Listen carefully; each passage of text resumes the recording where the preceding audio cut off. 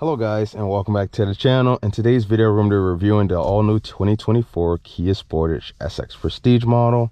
Very excited to get my hands on this vehicle. It's been about a year or so since I've actually driven the Sportage SX Prestige. We're going to take this thing for a drive. We're going to go over a couple things inside and out, and then we'll hit the road. First thing you guys are going to notice is this nice leather red interior. It's very sharp. Kia did an awesome job designing it. Now, powering this Kia Sportage is a 2.5 liter 4-cylinder engine. This is paired up also to an 8-speed automatic transmission. Power outputs being around 187 horsepower and about 178 feet-pounds of torque. You can expect around 23 city and 26 highway. With this trim level, you do get a lot of driver's aid. You get adaptive cruise control, blind spot monitoring in your side mirrors, a nice surround view camera, and a lot of parking sensors in the front and in the rear. Cruise control, lane centering. It's been pretty awesome to drive this car. But let's take a look on the outside, and then we'll hop back up, go up some more text, and then we'll hit the road. Turn these fog lamps on as well. So this trim level, with it having an all-wheel drive system, you have about a little bit over 8 inches of ground clearance, which is like an inch or so higher than the front wheel drive model. Those daytime running lights are very bright. Fog lamps down here at the bottom, and then we do have a forward facing camera on the front. Now this generation is has a little bit more space, more cargo area than the previous gen model. Kid did an awesome job designing this car. It's very sharp. Do get a power lift gate. It's right beside your backup camera. Goes your cargo area. Decent amount of storage. You can put groceries, furniture, practically anything in the back. Has a lot of vertical space. Do have a 12-volt plug here. Then if you need to fold your seats down, you can pull this, and then they'll fold both of your seats down. Do get a 60-40 split. And then right up under, we do have a compact spare tire with the jack. There we go. Lots of vertical space. Very a lot of room. Love the tail lights on here. Tire and wheel setup, we have 235/55 rim size 19s. Nice tires. In the back, you guys are gonna notice we do have arm and cardan, a little bit of storage here. And the thing that messes with me is that once you put these seats down and you lock them in place, you have to manually unlock them and actually adjust them back to how you had it. You do get reclining as well. I just thought that was something that creates a little bit more work for you.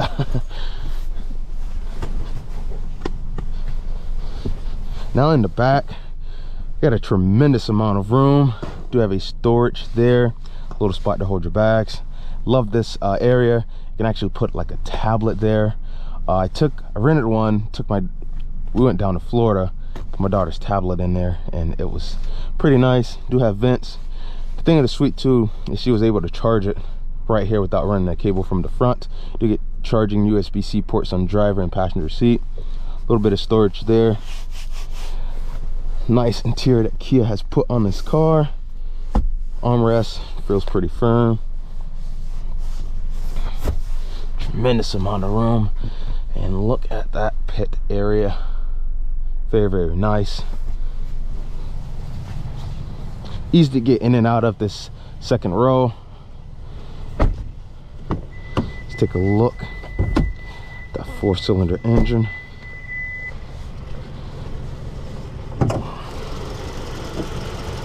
Alrighty, there goes that 4-cylinder engine. A lot of space in here. Decent amount of room to work with.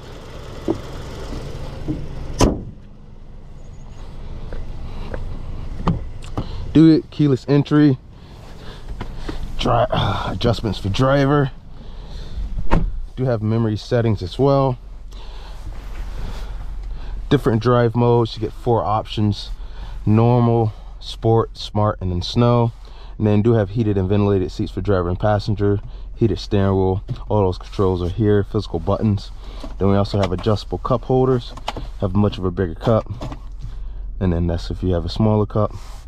Center lock differential, do have a 360 surround view monitoring system. Idle start stop, auto hold, hill descent, gear shifter for that 8-speed automatic transmission, push button start. Do have wireless charging down there. Here's where it gets a little tricky. So this is your media with a switchable, changeable screen for your climate control as well. Did see a little bit of complaints. I wish they would just have a full display of it altogether. Do have a nice resolution screen for all of your features and function. Thing that I really enjoy about it is the latest technology, so everything is very bright, responsive. Do get adaptive cruise control, menu, button, lane centering, lane keeping system, volume control, voice commands. Then on the sides we do have your turn signals, and I love the turn signal camera as well. And then on this side we do get your windshield wipers, glove box room. Up top you guys see that nice panoramic roof. You also get a shade that covers this completely. You can also just touch these lights here. And then here, if you want to use your mirror, there's a light switch up top.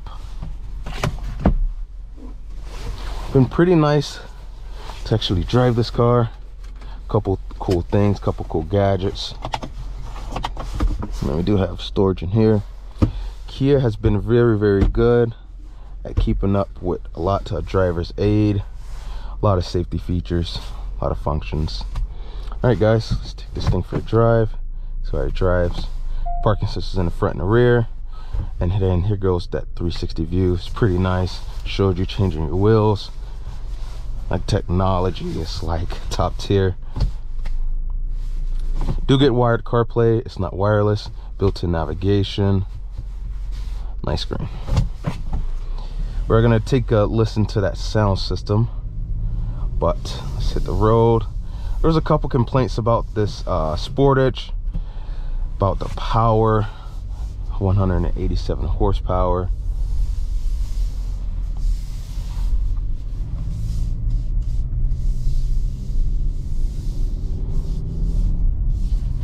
Drive-wise, feels pretty decent. Kia actually has a softly tuned suspension on this car, which helps absorb bumps and everything, but I think they also need to do a little bit of a touch-up on it. Just a little refreshment.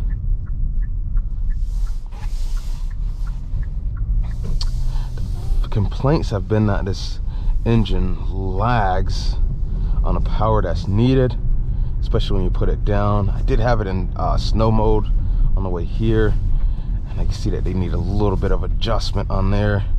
Then you do get a manual adjustable steering wheel. You can adjust it however you like. I'm gonna show you guys how that auto hold works actually. There we go. Release my foot off the brakes, and now I can just drive. I actually think I'm in snow mode now. Love the turn signal cameras. Works awesome. As you guys can see, I'm about halfway throttle. Does lag a little bit of power, but I mean, if you're getting this car for speed, most customers are actually getting this car for looks. The design that's on it is very sharp. Kia has made a big change over a few years with the Sportage.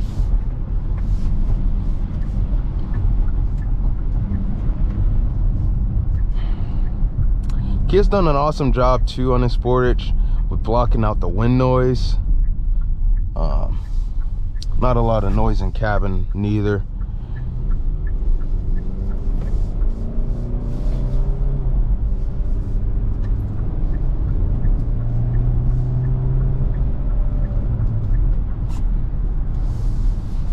Like this menu button, you can see your tire pressures, scroll through attention level, timer, speed, just all of the cool little things that you would need. Curb weight on this car is around 3,800 pounds. Decent for this size of a car. That's actually a pre-generation Sportage in front of us. When when you floor it, this thing does rev up a lot. You do hear the engine.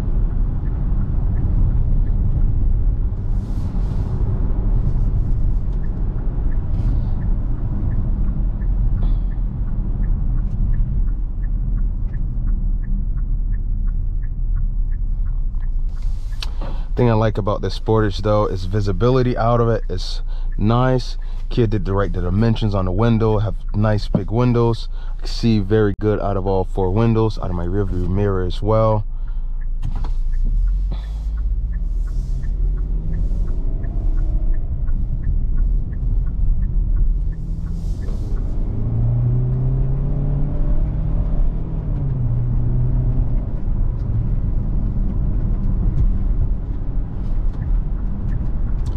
This is the perfect time to have that rear view windshield wiper.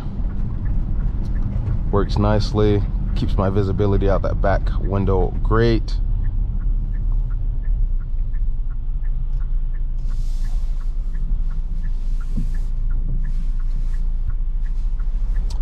That guy just ran a red light. Okay, we'll leave it at that. Love that turn signal camera. I actually have this car in auto hold, so I actually don't even have to put my foot on the brake. Kia's been doing a very good job with the driver aid assist, which safety features on it are responsive. Sometimes they might wander off here and there, but very, very responsive with the latest technology that they offer. Do get a power liftgate button here, traction control, and then this illumination goes all the way up to 100. So you get 100 different settings on it.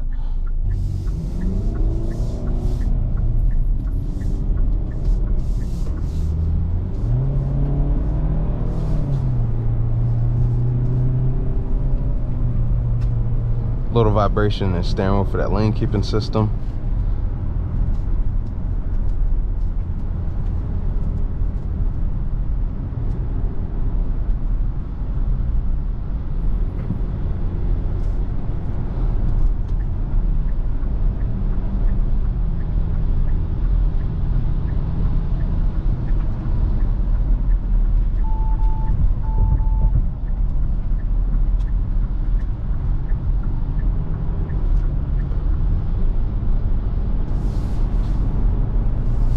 If I put this over to normal and give it gas, it goes that let's try to set this highway driving system. Just gonna keep my hands on the steering wheel. As you guys see it, I just wandering just a little bit. Cool thing about it is I can set up the distance that I would like between me and the car that's in front of me. On the steering wheel, change this. There we go. You can change that following distance.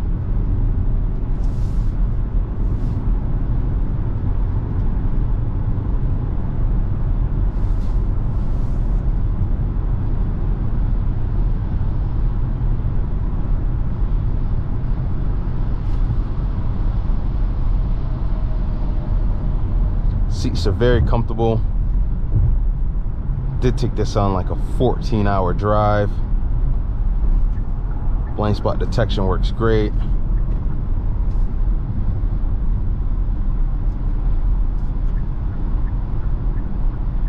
Goes at work and again let me know a car is in my blind spot. Very, very responsive, quick.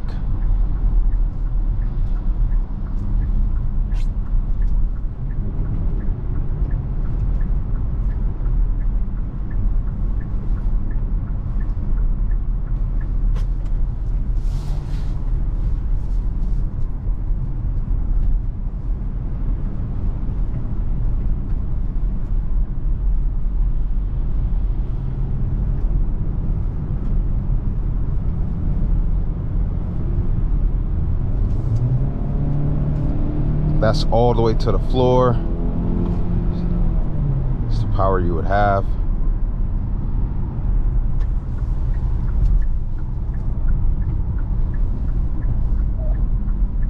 Gonna make a stop here to check out this Harman Kardon audio system. see how it's.